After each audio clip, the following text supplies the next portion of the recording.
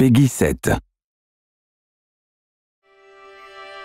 Yarny and Unravel were born out of a single spark of inspiration. I had this thought: what if we could make a game about love? A game where the bonds we form with other people were actual, real, physical bonds, like strands of yarn.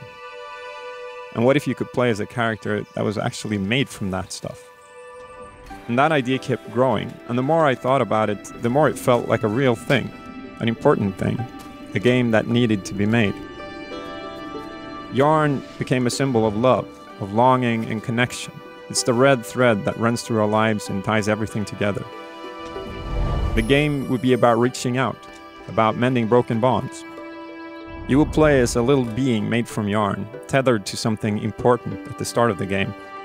And you would try to make it to the end without unraveling, so you could use your yarn to reconnect things that weren't meant to be apart.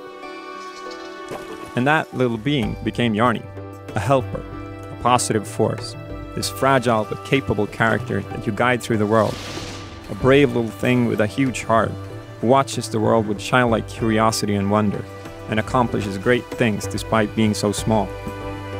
I wanted a character that would inspire empathy, that would make you care, because that's a big part of what the game is about, caring and connecting. I created Yarny when I was on a camping trip with my family. I made a doll from materials that I basically scavenged and just started playing with it, and posing it and taking pictures, trying to come up with what the actual game would be like. It was just a really beautiful process. I was out in nature, such an inspiring environment. I was basically just playing and having fun and trying to capture what that felt like. I had my kids there, and with every new thing that I showed them, I could tell right away if it worked. And now, 2 years later, I can look back at that summer, and it's quite amazing to see where it all led.